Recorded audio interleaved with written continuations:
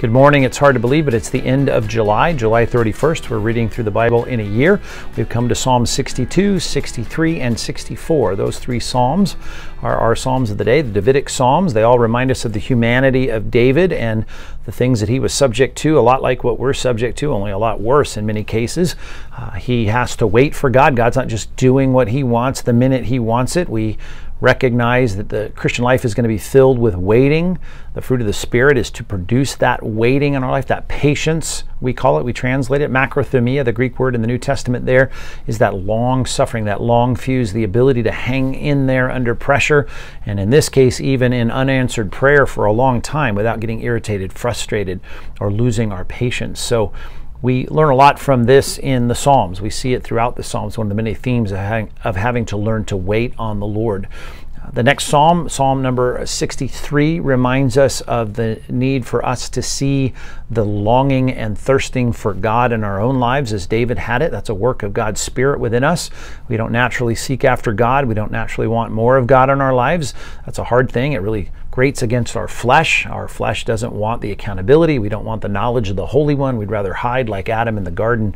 But we have to learn, like David, to see the Spirit of God change our desires, to move toward God, to want to know His Word, to want to know more about Him, and want to love Him more perfectly. So that's what we see in that next Psalm. The third Psalm of the day, Psalm 64, we see all the perils of living in this world, particularly if you're someone like David trying to advance the cause of Christ in your sphere of influence. You're going to find the pushback, even as it says in this passage, the plots, the people that are going to sharpen their tongues, so to speak, to shoot their words at you, to do you harm and damage. And this is a reminder that even the most beloved of the characters in Scripture, the man after God's own heart, he's the target of a lot of abuse, and a lot of pain is directed his way. And yet he trusts in the Lord, and he puts his confidence in God to be his ultimate protector and deliverer, and so ought we.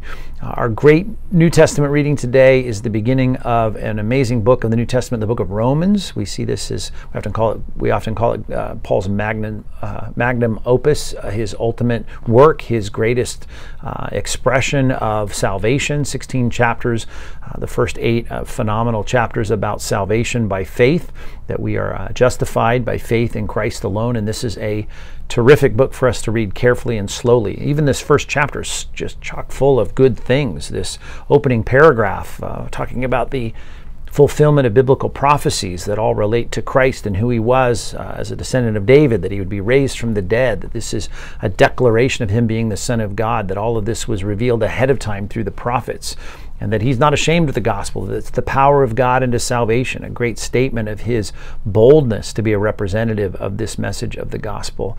And then the latter part of the chapter, he begins this argument that goes into the second and third chapters of the book, that God is, in this case, revealing not just his salvation, which he's going to talk about in chapter 4 and following, but his wrath. That's the whole reason. That's the motivation for us to be evangelists, to see people's lives saved, because the wrath of God is coming justly upon the world.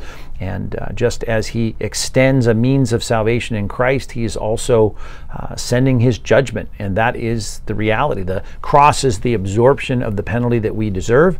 And we are calling people to get under that place of safety, so to speak, because the wrath of God is revealed from heaven against all ungodliness and the unrighteousness of men, which is not just the consequences of sowing and reaping in this world. It's what's coming when we face God. It's appointed unto man once to die, the book of Hebrews says, and then comes the judgment. We want to be serious and thoughtful and sober about the coming penalty of sin, and that's why we are seeking people to get right with God.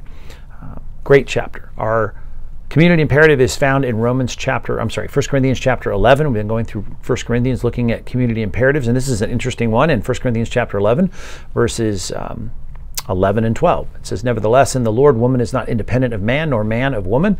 For as woman was made from man, so man is now born out of woman, and all things are from God." And that great picture of God's overarching sovereignty over all things, and that he has made human beings in 2 genres, 2 genders, and both of those should be respected from the other position. So depending on your gender, jot it down this way. Humbly respect men. Women, I would say that to you. And men, humbly respect women. That's the community imperative. You need to see the distinctions that are made, that God has made between men and women, and no one should have a sense of superiority. We ought to recognize humbly the good and the grace and the glory that God is extending into the world through the opposite gender. So humbly respect men and humbly respect women. That's the position we ought to have in the body of Christ, in our homes, and that's the way we ought to view the world. We recognize the two distinctions in our genders as a gift from God, and one that expresses God's greatness in a manifold way, in this case in two distinct ways.